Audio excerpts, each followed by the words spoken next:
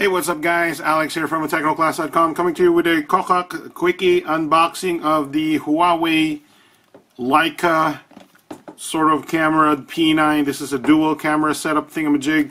It's kind of a flagship. Of course, the P9 Plus is the bigger variant with a 5.5-inch screen. This has a 5.2-inch Full HD display, and of course the Huawei Leica cameras, the dual lens camera. As you can see right here, it says dual camera by co-engineered by Leica. I believe this is priced at 22,000 something. This is a quickie unboxing, and we're going to do this now.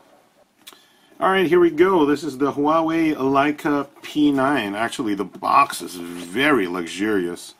Come on. Ah, there we go. Oh, check it out. There's a bit of a design on the little box here. Very hard to see. It says Huawei design. That is pretty cool. That's a nice texture on the back. Here we have Huawei design on the box itself in, I don't know, what is that? Goldish? Brown? Copper? Oh, check it out. Here's the phone itself. Oh, there we go. Looks like there's a pre-applied screen protector that we're supposed to peel. And here is the phone itself. As you can see, it is very, very sexy looking. There's an NTC sticker, which is kind of an odd placement right there. There's a CE sticker over there. Otherwise, it looks like a very nice looking phone. And it is actually 5.2 inches, I believe. Pretty good size to the hand, and it feels really nice. Huawei does know how to make their phones. At least look super luxurious, and this feels super luxurious. The top comes off of the box. This very nice feeling materials here. Alright, so inside the box we have the box is really luxurious, I have to admit.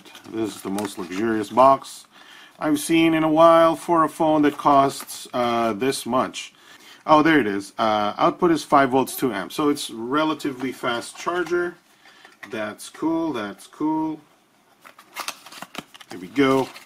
We have the USB Type-C charging cable. Like we have a pair of headphones. Ugh, that looks like the AirPods. What? That looks like Apple EarPods. That's crazy. And we have, oh, we have a case. Oh, that's so good. We have a nice, sweet looking case. Alright, that's awesome. And we have a quick start guide. Oh, the box is so luxurious. Quick start guide and a warranty card. This is one of the most luxurious boxes I've unboxed for a phone that costs about 20,000, 22,000 pesos. Props to Huawei for giving us such a luxurious, you know, packaging material. Let's hope it, you know, translates to a good phone. Now, I do like the fact that you get a free case in the box as well. Pretty awesome of Huawei. Now, here's the phone. Let's remove this little protective cover. It looks like there is a pre-applied screen protector that I may or may not remove later on. Alright, boys and girls, here is the Huawei P9, and it's surprising how premium this feels and looks. And if I just got rid of the stickers here, that would actually look much better. But it is very, actually kind of, you know, I wouldn't say tiny in the hand, but it feels like, you know, it's just much smaller than your typical smartphone these days, and that's a refreshing thing. This is kind of a easy to use handling with the device, and it looks really good, I have to admit. You know, I would probably remove the screen protector because that's ruining my view, and actually it's ruining my side swiping, because I definitely feel that little bump on the screen protector here. That's a little bit of the unusual, the disadvantage to having a curved glass. It's not easy to get a screen protector on there, but thankfully I have a solution. I have a nano fix-it technology that I can apply to this guy, which will actually let me remove that screen protector and put in a nano coating on it, which is great because it's the only way to have a full coverage of your curved display. Anyway, that's not what we're here for. We're here to talk about the Huawei P9. This is of course not the Plus version, so we have a 5.2-inch Full HD display. I believe it's IPS. It looks really nice, of course, and the PPI is very, very good. We have a processor that is unusual here because so far I believe Huawei is the only ones that use this. They're using their own Kirin processor 955 64-bit processor. Actually a powerful processor. I'm not going to do an Antutu score just yet. This is just an unboxing, but I do have to say that the Kirin processors are pretty powerful. I believe they get up to 80,000 points on Antutu. Don't quote me on that because I'm still have to install it. Of course, we have the dual Leica cameras on the back here. That's both 12 megapixels. The outer one is the color version, and the inner one is the monochromatic camera. And let's try and launch that. Of course, the Huawei interface does not have any what do you call this? Any app drawer. I don't know if you can enable it, but at least for the most part, it does not have it. So let's enable. My God, yeah. Permission stuff. All right, so let's try out the camera here. Boom. And of course, I have mad respect for Huawei and their cameras. Alright, whatever. God, selfie modes are so annoying. Alright, so here's the interface, of course. Like I said, this is, I believe, what they call EMUI. Yes, EMUI. And it's actually one of the better skins out there, in my opinion, of Android. Of course, I'm still going to do some updates to this. But overall, I think it's one of the better Chinese, quote-unquote Chinese brand skins out there. No complaints here, although I'm a bit of a fan of the app drawer. But if you are not somebody who's stuck with that app drawer in your user interface preference, then this is pretty cool. Now this is quite thin, and well, I don't know if it's too thin, but it feels thin to me. I do like that there is no camera bump, and the fingerprint scanner works quite well as well. It feels great, I have to admit. Now, I believe this is priced at about 23,000 pesos, which is a great price, actually. And you're getting this freebie as well, the case, which is a good value. The cameras on these, I've been quite impressed before, so I'm gonna, give it a recommend, but I will do some more testing during the review phase, of course. Now, let's go through some of the parts of the phone as well. Alright, so up in front here, as you can see, we have the speaker grill and a 8-megapixel camera, selfie shooter, and the proximity and light sensitivity sensors over there. We have the 5.2-inch Full HD display, which is, there you go, now in focus. We have on-screen capacitive buttons, so as you can see, back, home, and recent key. One thing I want to note, though, this is the first time I've noticed this. These capacitive buttons are a little close to each other. Now, usually you'd see the back button over here a little bit, a couple of millimeters over to the left, and the recent key would be a little to the right, which is interesting. I don't know why they centered that a little bit.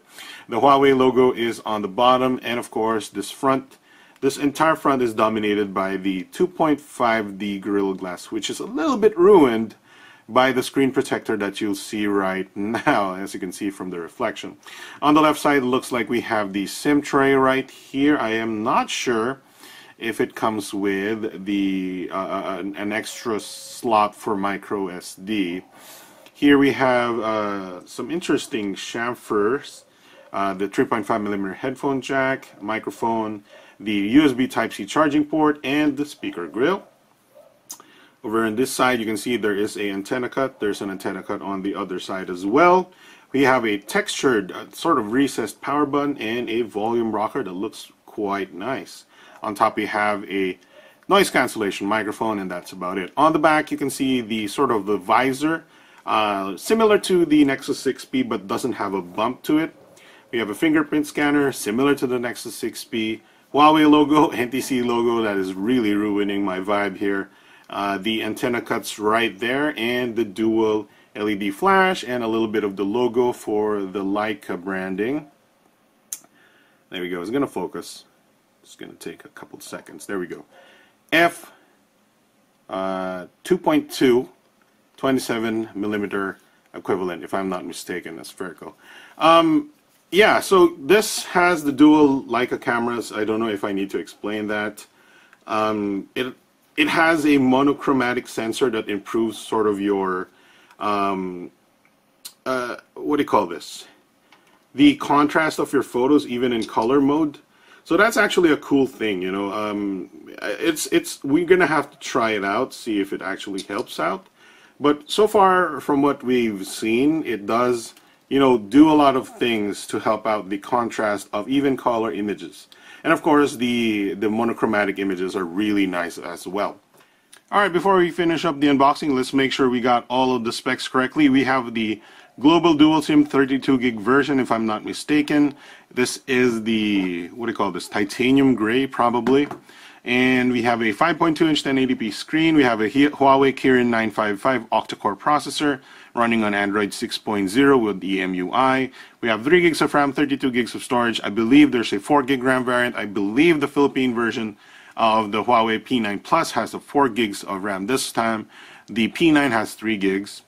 And we have dual SIM support, no NFC. We have GPS, GLONASS, and Baidu as well. Pretty nice. We have Wi-Fi A and AC. That's good. USB Type-C.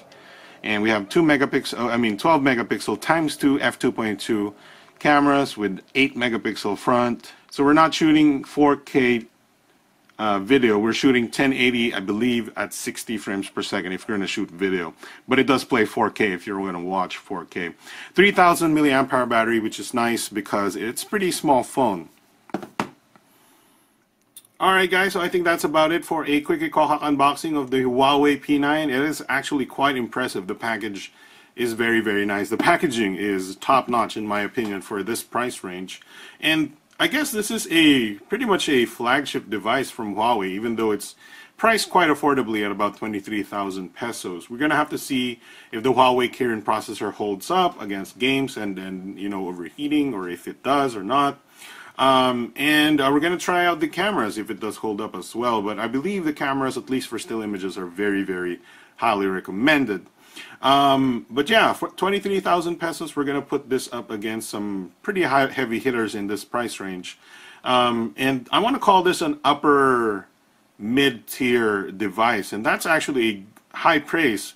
And we're actually getting pretty much a flagship phone here for the price of a high mid-range device. We got some really good packaging. We got an extra freebie with the case. And this is pretty much, you know, a heavily respected brand in camera and phone, which gives you more props when you pull it out if you are somebody who's looking for props, I guess. So quite respectable. This is what I wanted to say. Anyway, that's it for our unboxing of the Huawei P9. Watch out for a full review soon. And I'll see you guys next time. Thanks very much for watching. I'm Alex from TechnoClass.com. Bye-bye.